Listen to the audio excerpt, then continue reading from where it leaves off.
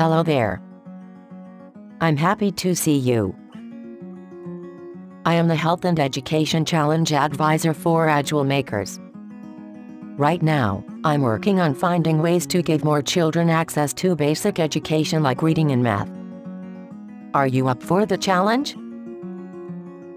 There are currently 250 million boys and girls from around the world who do not have access to learn. Most of the children who don't have access to learn are from sub-Saharan Africa and South Asia. When children do not have a chance to learn basic reading and math skills, they have a hard time keeping their bodies healthy. They also have a hard time caring for their families because they can't find jobs that can provide them with enough money to support their lives. The children want to learn.